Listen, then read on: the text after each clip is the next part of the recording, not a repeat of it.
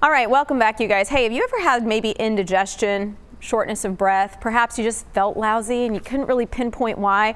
Well, these could all be signs of a simple illness, or could be something much worse. These are some of the possible symptoms of a silent heart attack. I've got Dr. Brad Jones here with Baylor Scott and White. All right, what is a silent heart attack? Well, basically, it doesn't have the classic symptoms that we think of. You know, the classic symptoms we think of is a man usually with the crushing, squeezing pain on his left side of his chest. They describe an elephant as sitting on my chest. That's the classic. But that only happens half time or less. Oh, really? Less? Yeah. Okay, so then what are some of these symptoms that might creep in? They can be very different. Like, for example, indigestion. I feel heartburn. The 1900 Texas Almanac listed that leading cause of death in Texas is indigestion. Wow. So I feel heartburn or indigestion. So pain sort of in the chest or like upper abdomen? On top of what you think of your stomach. That could be it. You could feel just faint all of a sudden. You feel really tired. You could feel really short of breath.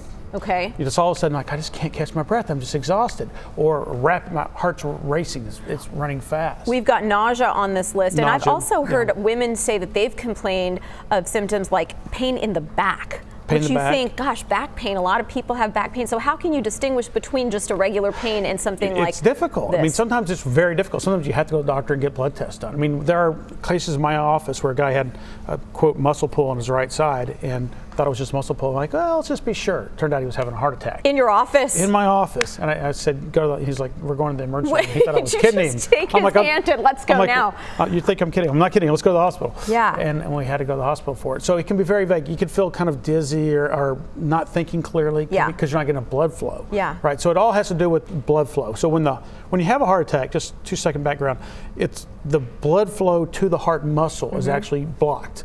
So it's kind of like that muscle all of a sudden doesn't have a good blood flow. If I put a tourniquet on your leg's going to hurt. So all of a sudden you're not getting blood flow to the muscle of the heart. So it doesn't beat good. So you don't get good blood flow. If you don't get good blood flow to your intestines and your stomach, you feel nauseated or indigestion. So then what do you do? I mean, there's a lot of different ways, right? But someone has a heart attack, then what do you do? Well, first thing is you get to the hospital, make sure it is a heart attack, and we do blood thinners, things like aspirin, and get a cardiologist involved and possibly do and open up the artery with a stent. Okay. The whole key of a heart attack is reopen the artery, get the blood flowing. And that's usually when you go up through the groin. Through the groin, and they go in there and open it, but it's all about blood flow. So let's talk about who's most at risk when it comes to this. Right, so it's really good. Who has mostly these silent heart attacks? Two categories are the most at risk: diabetics and women. And most women of my patients who have had heart attacks, none of them had the classic crushing. They all had, I feel sick to my stomach. That was the most common one. I feel sick to my stomach. Diabetics are, in general, don't feel pain the same way as because of the nerve damage from the diabetes. Yeah. How long do you have between some of those symptoms and then? It kind of depends on which artery it is and how bad it is. But, sometimes you only have, a few minutes. Sometimes you have hours. Some people had them and didn't know it.